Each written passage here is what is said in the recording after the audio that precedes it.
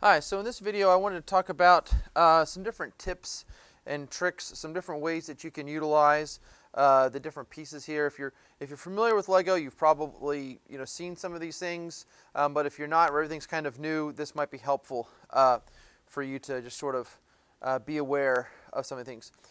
For instance, if you look at this angle beam, I've got another angle beam over here. Sort of like everything in the Lego Technic world is either a circle or a plus. Okay, so like a circle hole, which we'll call a pinhole, or an axle hole. All right, if it's a pinhole, then you're going to put pins in it, some circles. And if it's an axle hole, like you have here on the end, then you can put axles in it. And obviously the pinholes, you can spin things around. The axle holes, if you spin the axle, the whole entire thing moves.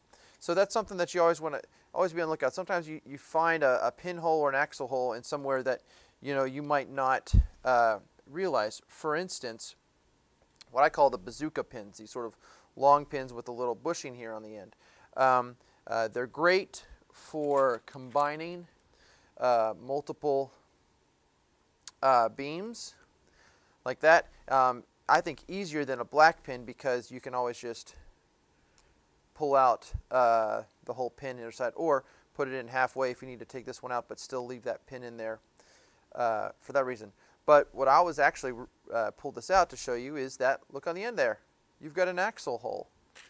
So yeah, you could put an axle there, and then all of a sudden you're moving both of those. Now there's still a little bit of friction there between those pins. It's not the same as if you had an axle all the way through those, but that's sort of like a neat feature that you might not otherwise see. Another thing, just sort of as a general building tip, is, with new kits, the pieces can be slippery. Pulling pins out, if your fingers aren't used to it, that can be a little bit frustrating. Well, just grab an axle and you can push it through, and of course then it falls on the floor like that. But anyway, that's a nice little tip. Like all these next sort of pieces that I'm going to show you, they're generally called cross blocks because they allow you to build in multiple directions. So like your traditional Legos, like these, you're just stacking them one on top of each other. Occasionally you drop the piece, or you have them on the side or something like that. But it's normally just like a stacking sort of game. But with the Lego Technics, like something like this, what I call the biscuit. You can build up and down, so you're trying to hold like this. You can build up and down, but also side to side, forward and backward. It just depends on the orientation there.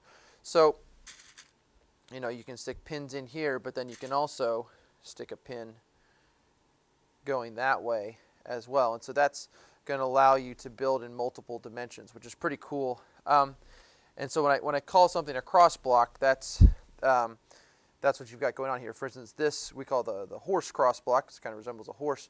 We've got pins going down, pins going this way, so that's going to allow you to make 90-degree angles very quickly between beams. But then all of a sudden now, look, you've got pinholes there, so we could put pins there and then start having other beams or axles or other things like that going out in those other directions. Even if you needed to stick an axle through there. So anyway, that's sort of a neat thing. Same kind of thing you have with this I cross block.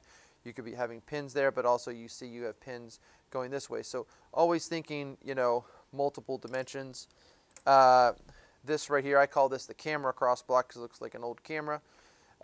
You've got axle holes there on the top, and then a pinhole right in the middle.